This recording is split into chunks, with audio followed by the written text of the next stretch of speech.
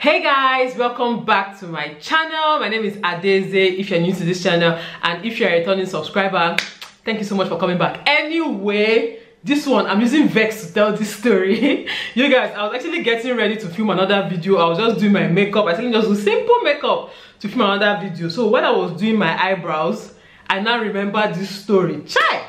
Maybe that's why the eyebrows refuse to cooperate again, okay? And in fact, the whole makeup just went south afterwards, but whatever, okay? We'll still film like that. So you guys, I want to tell you guys the story of how I was set up in primary school. Let that sink in. I was in primary school. I think I was in primary 3 or so. I think I was 7 or 8. I can't remember how old I was. But you guys, I was in primary school when this thing happened to me. You know, I don't even know why this kind of thing happened to me. Maybe God knew that someday this girl is going to be a YouTuber. So let me allow things like this happen to her so that she will have enough story time videos, because I have a lot of stories to tell in this my life. Like, I have a lot of stories to tell in this, you know, in the few years I've been on earth. Anyway, get your cup of coffee, get your popcorn, get your drinks. If you'd like to know the story of how I was set up in primary school, then just keep on watching.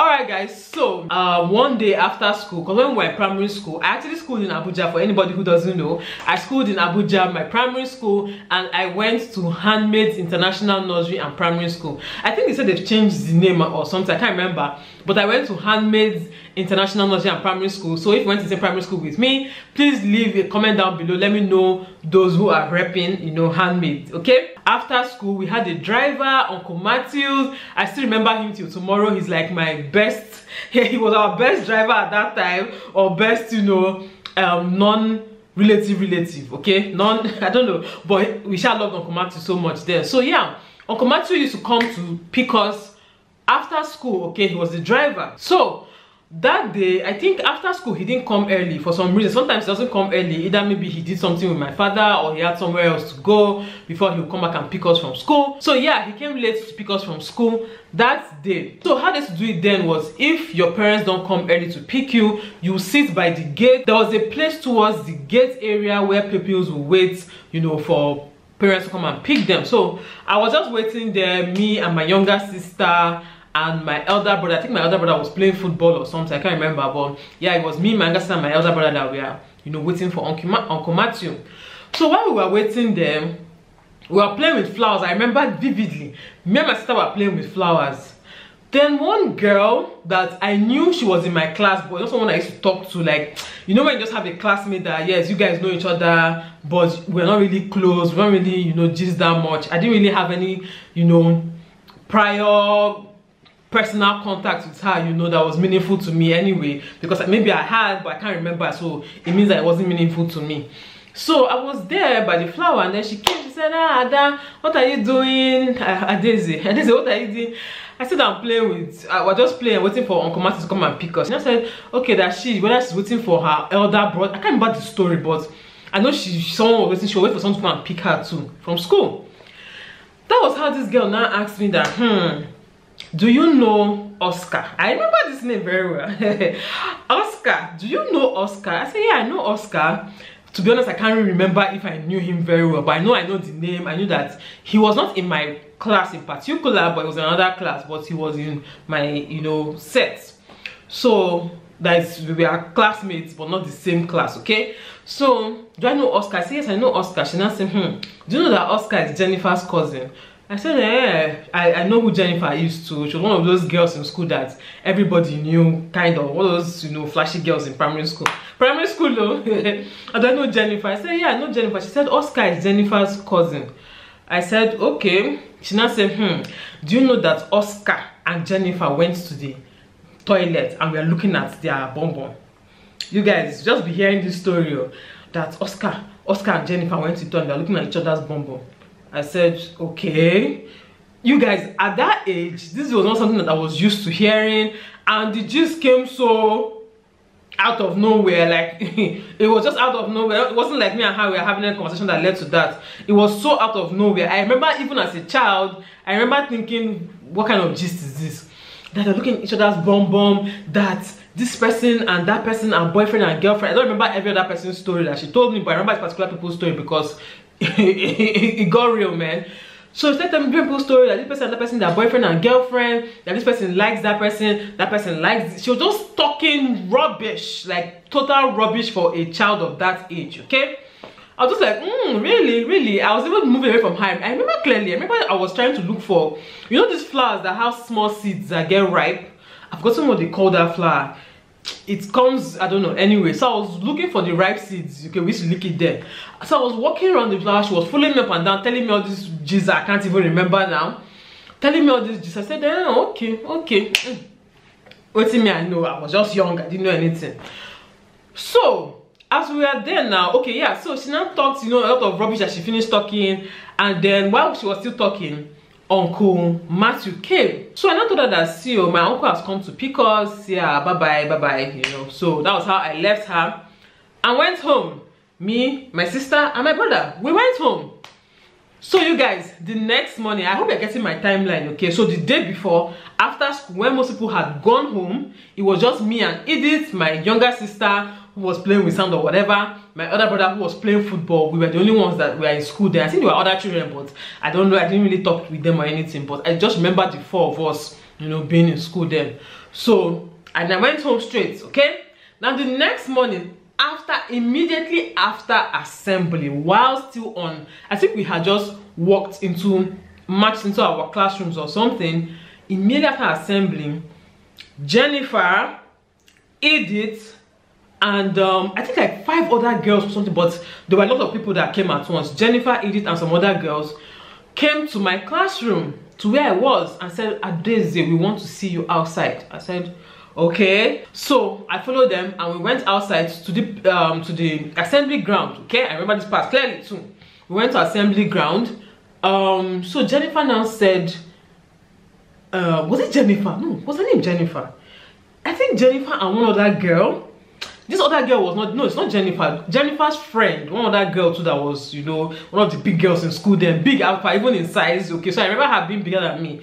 Okay, she now came to meet me, the girl herself, the bigger girl that came to meet me, that, what did you say yesterday about Jennifer?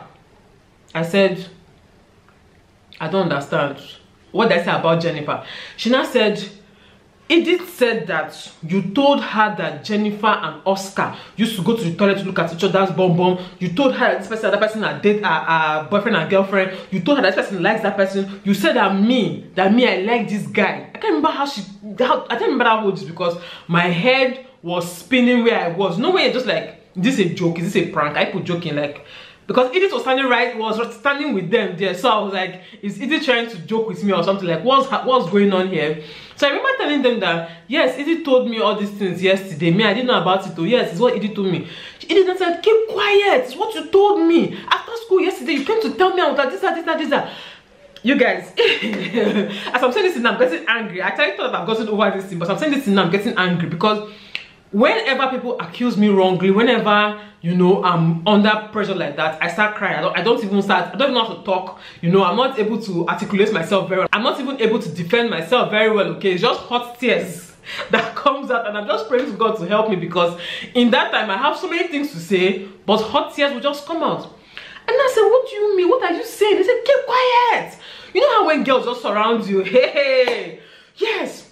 You guys, if it only ended at Edith's accusation, maybe I would have just been normal. Maybe that's why up to today I don't fall for that, you know, trend or whatever. When people try to make it look as if women are the victim and men are the oppressors, I don't fall for it because women and men are both capable of being victims and oppressors. Okay, miss me with that bullshit of when a woman says anything, we should just take her word for it. I'm not saying that there are no men who perpetrate evil, but I'm just saying men and women are equally capable of immense evil. Okay, imagine a child of 8-9 years old doing this to me. Okay, so anyway, the reason is that men and women are equally evil. Okay, from birth, the heart of man is desperately wicked. The heart of man and woman is desperately wicked. Anyway, so if it had stopped at Edith's accusation, maybe I won't be feeling this way today.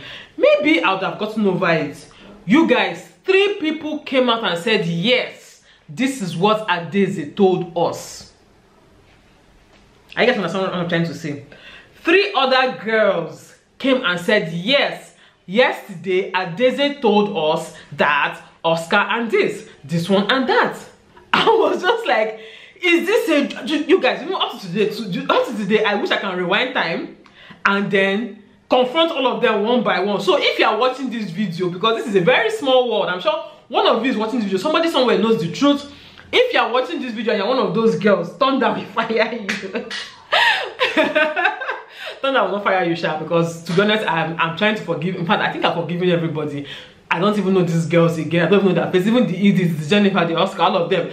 If I see them today, I would not know. Okay, yeah. So the reason why I'm feeling this way is because I'm telling the story and reliving the incidents again. Okay, I just hope wherever you guys are, you guys have changed. I hope you guys have repented. If you're not repented for your sin, if you've forgotten your sin, this is me reminding you so that if I'm going to pray against it, go and pray about it. Okay, and thank God to forgive you. Okay, I truly hope all of you that were involved have changed.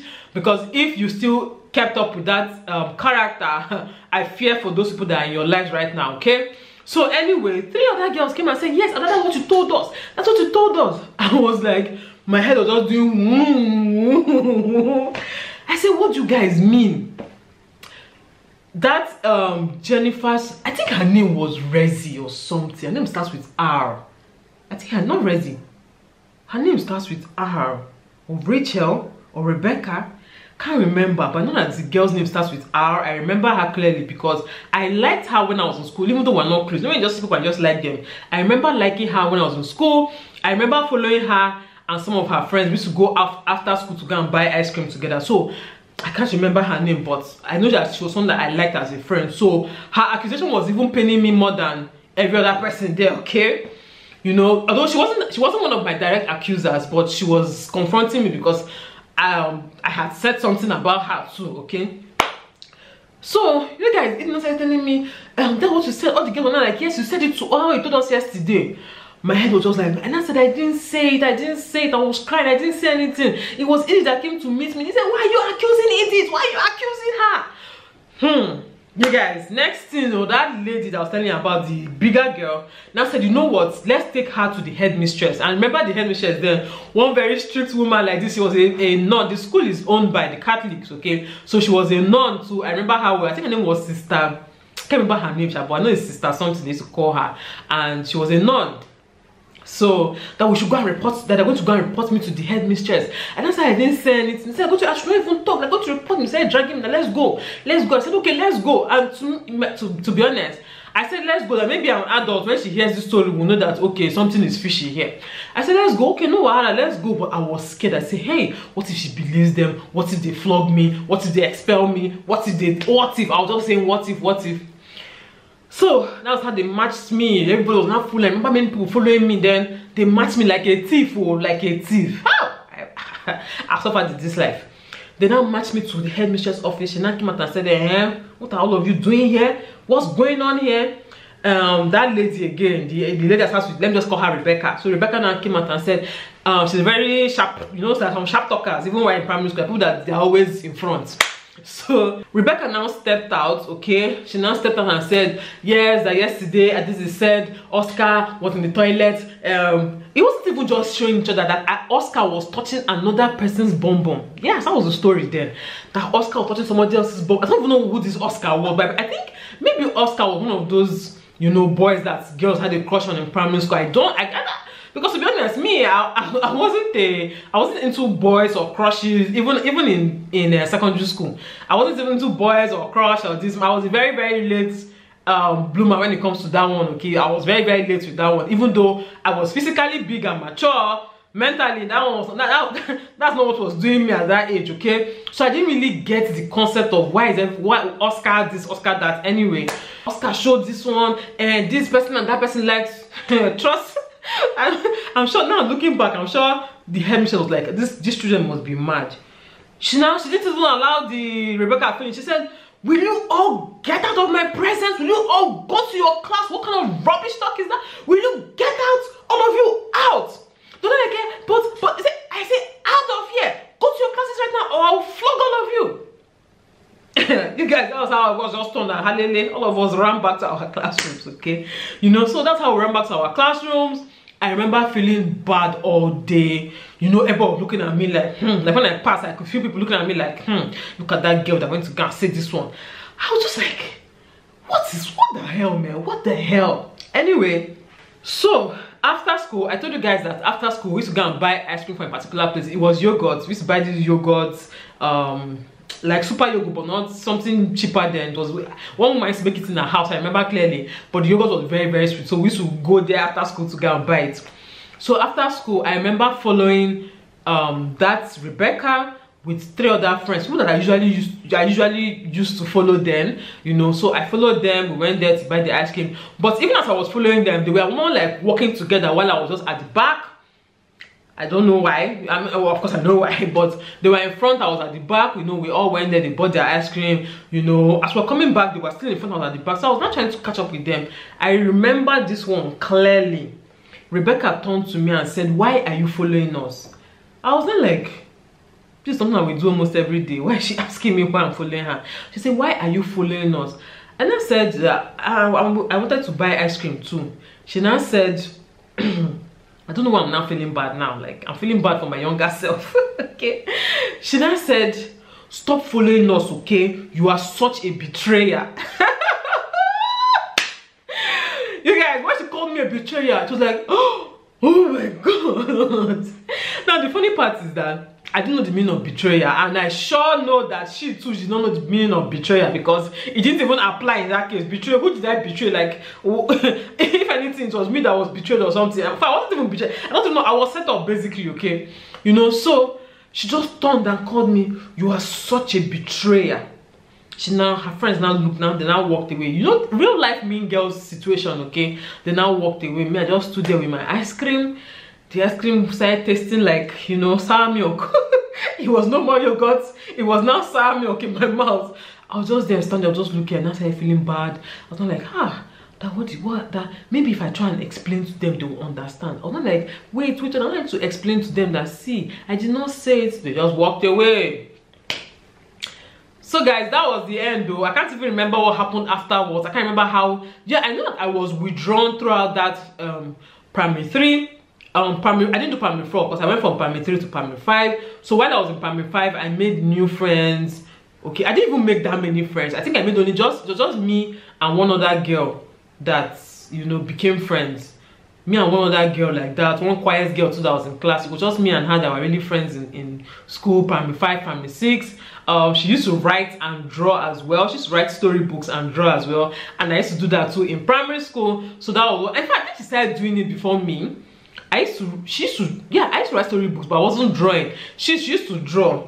So I remember then I used to try to draw like her. I didn't know that this girl was busy copying, tracing, drawing from a storybook she had. It was later on that I figured it out. She used to trace drawing from a storybook that she had. Me, and I'd be like, "Teach me how to draw." She would tell me, please, that she can't teach me, doesn't know how to teach me. So that was how I always tried. And funny enough, I even know how to draw very well. Even now, I still know how to draw very well, okay? So yeah.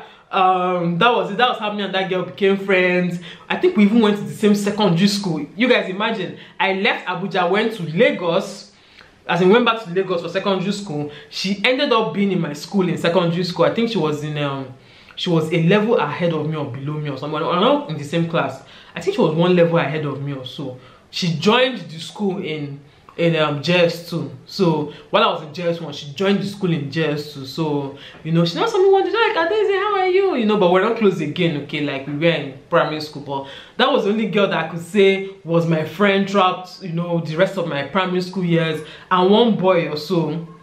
Yeah, but I was pretty much a loner then. I don't know, to an extent, I feel all these things are what shaped my life into becoming the loner that I finally became. So yeah, I just remember the story. I said, let me tell you guys this story before I now go and film the Q&A, okay? Because the video I wanted to film was the Q&A about friendships. I think that's why I remember this story, about friendships, about betrayal, about friends and all that. So I'm going to film that video, and that video is going to be up next week, okay? And that reminds me, another thing that happened to me in primary school that's still stuck in my brain till tomorrow. One morning, I came to school one morning, and one girl just walked up to me and said, "Let me smell your mouth." I was like, I don't understand. She said, "Let me smell your mouth," and I opened my mouth. She now smelled my mouth. She now said, "What did you eat this morning?" I said, "I ate spaghetti." I think it was spaghetti I ate that morning. Yeah, I told her, yeah, I ate spaghetti. She said, it's a lie, you didn't eat spaghetti. It's eba and soup that you ate. I was like, okay. She now walked away. That how can you say you ate spaghetti? You didn't eat spaghetti, it's eba and soup that you ate. As in, she walked up to me like from far. It was not like, oh, she was close to me and then smelled my mouth or something. She walked up to me from far and said, let me smell your mouth. I think you're trying to tell me that I can't eat spaghetti. I'm the kind of person that should be eating eba. Or I don't know what the story was, but that's just to show you how crazy children can be. Children can act like, you know, like something's wrong with them, and all these things are actually learned behaviors. Okay, that is part of why I forgave her, is that now that I'm older, I'm just like, he must come from a really nasty family for her. Or maybe she doesn't, maybe she just has one person in her family who influenced her like that. But that's a very terrible behavior to have for a child. I still have unanswered questions, like those girls that came to accuse me of telling them, why did they do it? Was it that they were friends with Edith, or is it that they just felt like feeling among, or what? Who went and told? Because initially what of me I was thinking was that maybe Edith told somebody, the person now went and told, you know, the people, and then the people now confronted Edith, and then Edith now came and said I was one that told her. So I was thinking that was the story. It's either that's what happened, or I was outrightly set up for no reason. Anyway, whatever the case is, I'm fine now. But I'm just trying to tell you guys that women and men, young and old, are both equally capable of immense wickedness, of evil. Yeah, let me end this video here. Thank you guys so much for watching. If you guys like this video, please give it a thumbs up and subscribe to my channel, and I'll see you all in my next video. Bye guys.